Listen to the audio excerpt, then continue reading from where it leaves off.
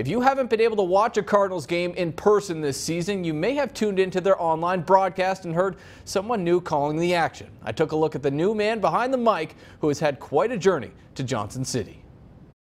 This one's in the inside part of the plate. The Johnson City Cardinals have a new voice. Here at TVA Credit Union Ballpark, a beautiful day for baseball. That is Joey Liberatore. Right here on the Johnson City Cardinals Radio Network. An 18-year-old, fresh out of high school from Arizona. The leadoff batter here for the Cardinals is J.R. Davis. A long adventure across the country, but the Cardinals knew they were getting someone special. Talking to him on the phone, just getting a chance to know him, we knew he was our guy.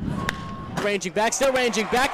Running track wall, touch them all. Joey may be calling games here at TVA Credit Union Ballpark for the St. Louis Cardinals organization, but his big break actually came from an unexpected trip with the Chicago Cubs. I had a previous connection with Kevin Saggy, their communication manager. I met Kevin after a social media movement that I started my freshman year. Joey's family is originally from Chicago. Two of his aunts were diagnosed with cancer, and their wish was to see Wrigley Field before they passed.